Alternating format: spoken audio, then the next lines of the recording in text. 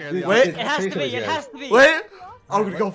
I'm gonna go crazy. I'm gonna go crazy. Let's go! Let's go! Let's go! Yo, what is going on, guys? It's your boy Rex here, and I've actually just eaten some really spicy crisps or chips. I don't know what you call them where you are.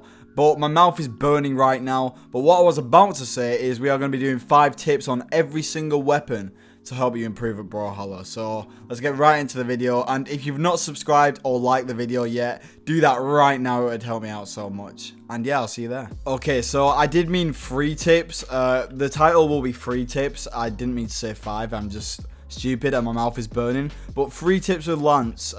So firstly, the biggest one that I can think of is you can set off the wall like this, and there's barely any startup frames. And this is good because you can edge guard anybody with a 0 framed startup set. So all you have to do is set and face the other direction when you hit the wall. It's a really useful edge guarding tip on Lance. You can do dare as well like this. But it's really useful, and I think you guys should definitely learn it. Another good tip is, if they jump every single time, all you have to do is jump there, and it's a 0 to death. That's a really, really simple 0 to death right there. Just jump, jump, jump. And if they jump all the time, that's a really easy 0 to death you can learn. It's not really that hard to learn. All you have to do is practice the jumps there after every single hit. And yeah, that's a jump read 0 to death on Lance. Another really good tip on Lance is when you do a true combo like side like dare, you can actually sig follow up. So for example, I'm going to expect to jump up, so I can do stuff like this. You can also do stuff for like dodge out, for example, if I set it to dodge out, so like stuff like this. And sig follow ups are really good because they usually cover more than 1 dodge.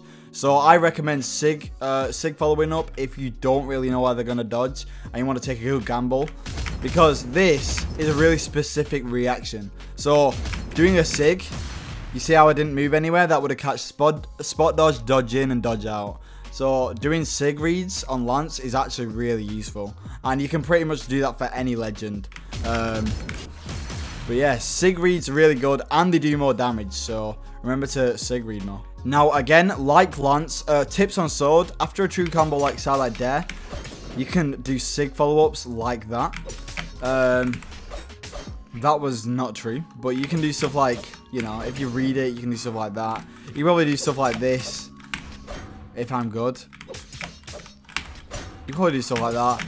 But the best thing is just reading where they go after the D like dare. Because if you read where they go and you get that extra damage, it's nice and juicy and it adds up in the end. Another thing that I learned on sword actually like a year ago, so not that long ago, is when you're edge guarding with sword and they're trying to get back to stage on the right, you can do stuff like this and drop down stairs, and the stair actually catches quite a lot.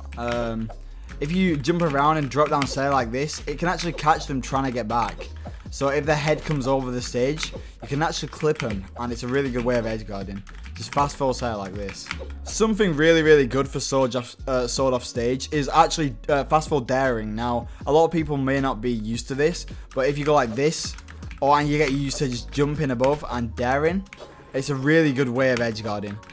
So practice your edge guards with the dare. Practice touching the wall, coming off, jumping, you know, catching their jump. Because if they jump, what you can do is you can react with a jump and a dare. And dare sends them straight down, and that's where you want to send them if you want to kill them. So practice your dares off stage. They are really useful, and it is a really useful mechanic to get good at. So I'm not really a blasters person, but I can give you 3 easy tips with blasters. Now the first one is you can actually cancel a ground pound if I do it right. So basically all you have to do is you dash back and forward like that. As you see right there, I did it. But yeah, you cancel the, it's really hard to explain, but as you can see, I'm dashing forward and back, and I'm trying to get a ground pound. It's really hard to do, I can't lie. It's very fast and hard to do, but as soon as you get it, it covers the whole stage.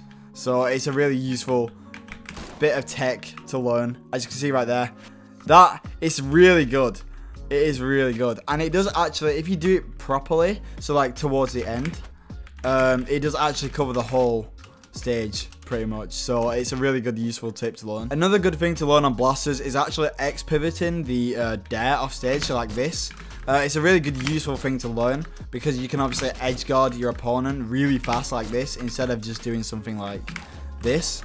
It's a very useful method to learn. As you can see, it's really fast and people probably won't expect it. So to do that, all you have to do is dash forward and jump, but you have to face the other direction and do a dare. So it's X pivoting as soon as you change direction. If you don't know how to X pivot, type in how to X pivot on YouTube. There's probably like a video of Egg Soup or something like that explaining how to do it. But all you want to do, yet again, is X pivot the dare just to edge guard. It's a really good, useful edge guarding tip, and many Blasters players can probably agree with me. Now, something I'm not really that comfortable with on Blasters is downlight recovery. Learn the kill option. Like, see, I'm not the best at it, but learn it. It's like one of the most useful kill options in the game. And if you learn it, like, not like me, if you learn it, you can get it true like every time, like that. And it's a really good kill option, especially on maps like these, because obviously it's a really reliable, true combo, and a lot of good players still don't know how to do it like me. So practice downlight recovery, really important. Now, a tip with hammer that I can give is specifically to Cassidy, but you can hit combos like this that are true. So downlight into Ensig, that's a true combo. However, one of my first tips is just learn all the true combos. There's like 80 on hammer. All these are really... My bad, my brain just froze. All these are really, really useful to learn. That doesn't work because of his health. But all of these are really useful to learn. And if you need a kill in the game, this is literally what you have to come to. So, learn true combos. Downlight Scythe, downlight Ensig even, downlight Dare if they're stacked, and downlight Sidelight if they're low. So like something like this. But yeah, learn the true combos. They will come in handy a lot, especially on hammer. Now, a tip, especially for Cassidy, but most hammer legends, is you can actually X pivot a Sig off stage like this. And it is a very useful tip because, you know, some people don't expect this. And it can be really fast. A really good tip for Scarlet is slide charging the down Sig. But it's X pivoted again, but X pivoting a Sig, and it's really useful on hammer. The reason why is if you miss, you can actually recover with this big old Scoopy Doopy pickup hammer, and if you whiff like I do here, you can recover backstage with grappling them down. And it's really useful because if you miss, the chance that you miss, you can pull them down with a hammer if they are above you. Like if they're trying to escape that, you can always and then they fall back down. Hopefully that was a relatively good understanding of what I was trying to explain. But yeah, okay, so my English might not be the best, but daring like this and X pivoting is a really good way to kill, so keep that in mind. So firstly, if you want to get back to stage with Katars, a really good way of getting back to stage that will surprise your opponent is Saring like this. Sare is like one of the fastest moves in the game, for real, and this Sare right here will surprise any opponent. It's so fast, and even I fall for it nowadays. But yeah, remember to stay back to stage. It's really useful. Another good tip is actually learning the loop on Katars. So that is this. And you basically go back and forward doing this until you physically can't no more. And then you end up sigging. But yeah, doing that loop over and over will get your Katar brain in gear for a rank game. And me not being a Katar main, I know this combo. Everybody should know this combo. But yeah, just freestyle with Katars if you want to learn Katars. Now, another really good tip on Katars that I see a lot. I don't know if this is going to work because Lymph is near the edge of the stage. But you throw a weapon and sidelight. That I don't know if that is true. I think it's true. Correct me down in the comments. But throwing a weapon and starting a combo is really, really useful. Like this. It's a really annoying way to approach someone. And people really hate it, like me. So learn how to weapon throw approach. Literally, it could be anything, you know? It's just really good on Katars because they're so fast. So just learn it. It's really, really useful. And yeah, again, learn the loop. Oh my god, that missed. It's really useful. A good tip on Spear is learning the double downlight like this. That is really, really useful combo. To do this, you need to D-light, then GC, D-light, and then Sare. I didn't do it right there, but I'll do it again. As you can see, that is a true combo. You only want to be doing that when you catch a dodge. So, for example, let me just put a neutral dodge on.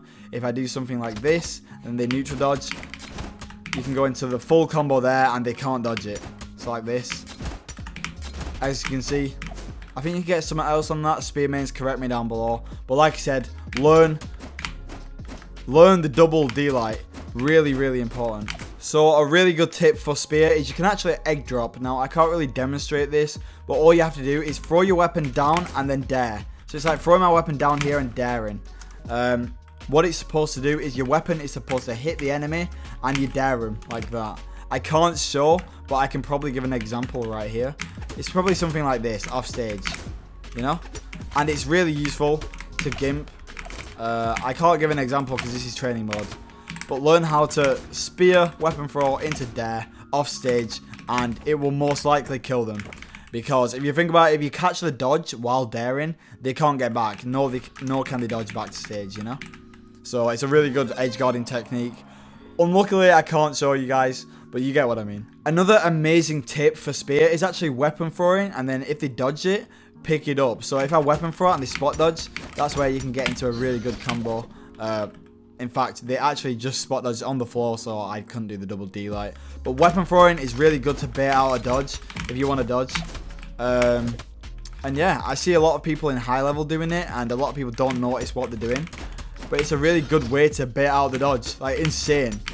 Spot dodge, nice. But yeah, it's a really good way. Weapon throwing, picking up a dodge, and going sicko mode. So do it more. Okay, so firstly on bow, a really good tip is fast full nairing. Learn how to fast full nair. It's a really useful tip. You can actually pick them up on the floor like that. It's a good little bit of damage. And it's really annoying to play against because obviously look how fast you're going. It looks really stupid as well, you just backflip it. But it's a really good way to pick people up off the ground. And especially in twos if you want to, you know, if you want your opponent in the air. It's a good way to just juggle your opponent. And you should learn. Now, another good thing to learn on bow is downlight recovery. Like this. It's a really good true kill option. And yeah, it's just a really simple tip I think you guys should learn. Okay, I nearly just sent him into the outer space. But yeah, downlight recovery. Again, on bow is a really useful kill option. And you should try it more. Really reliable. And literally yonks Zul into the air. So yeah, try that more. Now, something I don't see a lot of bow players doing is fast full sairing. A lot of low tier ball players. Fast full sair is one of the best moves on ball. It can bait out a dodge, as you can see. And yeah, you can just shuffle your opponent around the stage. I have got him on white, but as you can see, if I put it to red or something like that, he actually moves quite far. So bow sair is, you know, a really good move. Along with bow fast full nair. Bow overall is just really good. And dare to kill. A crazy weapon. And another little tip quickly is if you ground pound like this, it's a really fast. If you X pivot a ground pound, it's really fast and you can get some easy KOs with bow. Now axe, the weapon we all love and hate at the same time. Now the combo that I'm about to show you is side like nair, GC side like nair. It's a really common combo that axe players go for, and it looks like this. Okay, I did it wrong because he's got a spot dodge on. Oh my gosh. It looks like this. Never mind, I'm not an axe player. It looks like this. Oh my god. There you go. That's a combo. And yeah, you should learn that because it's really useful to catch for catching dodges, fast falls. And yeah, it builds up a crap ton of damage. So learn that combo. Again, another little tip on axe. Fast fall ground pound. I didn't do it there, but fast fall ground pound is literally like a razor blade. Just, it's like a Bakugan, if you know what they are.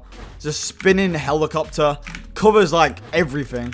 But ground pound is so viable on axe. It's insane. And if you're with the ground pound, you can actually just dare.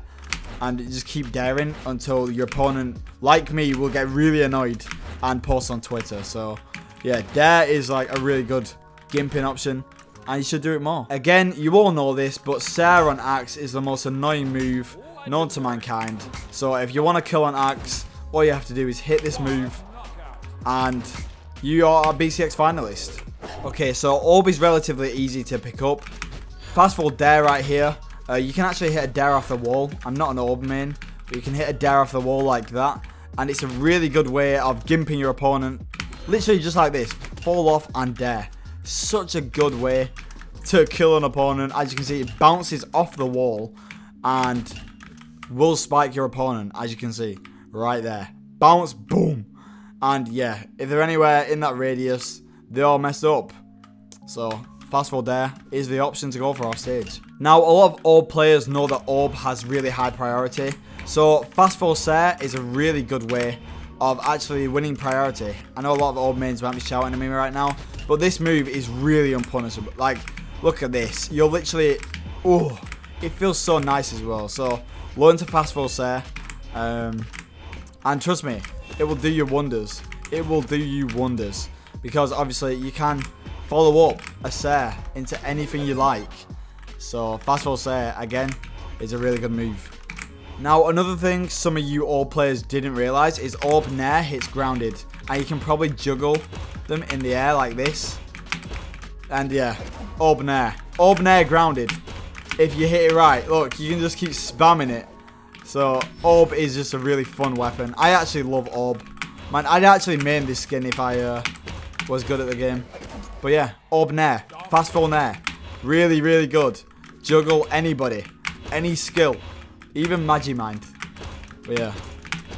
Oh! Feel the burn. Fast full nair into there. Into that. Fast full D-light into nair into down air, I think it is. Yeah. So fast full D-light into nair into down air. And that is a true combo. And that needs to be abused. So if you are a Gaunt player, what you can do is you can actually sidelight into D-light. So like you can fake a sidelight like this. I'm trying to do it now. Sidelight and then D-light, blah, blah, blah, blah, and then they just pop off. So again, another really good tip on Gaunts is weapon throw into any move pretty much. So weapon throw into M-light is a really good one. Weapon throw into D-light, you know, you can do a little bit of jazzy things on that. But yeah, weapon throw combos are really good on this weapon because again, like Katars, it's a very fast weapon and most people can't react. So weapon throw into literally anything. A good thing on Gaunts is some of you may not have known that you can actually steer your ground pound. I don't know what like ranking my viewers are, like what rank or like my average rank of my viewers, but you can steer the ground pound, so it's like that. And if you're in like gold, this will definitely get you up to plat just by doing this, you know, and then steer it down. And every time you hit it, just tell yourself that you're doing a Rexy. The Rexy told you to do that. Steer a ground pound. And another great thing is you can actually hit the wall. So like if I steer it, for example, like this, you can hit the wall and get your jumps back. Let me try it, wait. Let me try this. Yeah, look, and I touched again and you can get back. It's a really, really good way to just, you know, keep all your options. Okay, some relatively easy ones on cannon. Ground pound actually has a splash effect. So if you ground pound like here, I think like here, if I go back and I turn hitboxes on, you will be able to see that the ground pound hitbox, let me try it, actually covers a wider space like that. And if you ground pound there, somebody might think it's safe to come punish you and they can go into that, which is honestly really crazy. And I think you guys should be ground pounding more because ground pound does kill. I don't know what it kills on, but for example, if I have it on like 170, it kills. It kills flipping early as well. Let me see. I don't think it will kill him now, but it sends them far. Ground pound's literally, it's like a sig. Yeah, look. And if you ground pound it on any other weapon, like unarmed, it wouldn't send them that far. And you want them off the stage because it's obviously stage advantage. So ground pound is a really good way to, you know, send your opponents in directions you want to send them. For example, I want this guy dead, so I'm going to hit him to the left, you know. Okay, so I think Sandstorm covered this, but when you're falling, Nair can actually slow you down like this, as you can see. And, okay, I killed myself. But Nair is, it stops the momentum. So when you're falling back down, Nair stops the momentum of your fall. So like, for example, if I'm up here, I Nair. You see how I stop? It's just a really good movement thing. And I'm not a cannon main, but, you know, I know that Nair can come in handy when you want to, you know, reposition yourself. To be honest, I don't really know that much about cannon, but I do have one more little tip for cannon. Slide an Ensig on Sidra. It's really broken, and people run into that like all the time. So, you know, learn that. I don't really have anything else for cannon, so this is legend specified or specific. But yeah, slide an Ensig covers all this right here, all this. So when you're in a 2s game and you want to dip, Ensig is a really good bait, so learn it. It's really good. I know a lot of people in the Venality clan are probably going to be laughing at me right now, but literally any light attack can lead into a dodge. So, you know, learn that. Learn the dodge reads. And all you can do, you can literally just put it on random and see where they dodge and react, you know? So it's a really good way of that. I don't know. Yeah, this is a really good way. Put it on random. That's a tip even itself. Put it on random and, you know, work out what to do for different dodgeries. It's actually really useful. Something else on Scythe that I can't teach you is if you hit a dare on a player and they go onto the wall, you can also hit a ground pound after the dare, so it look like this. So you dare them on the wall and then you ground pound. It's really hard to explain, but dare, ground pound.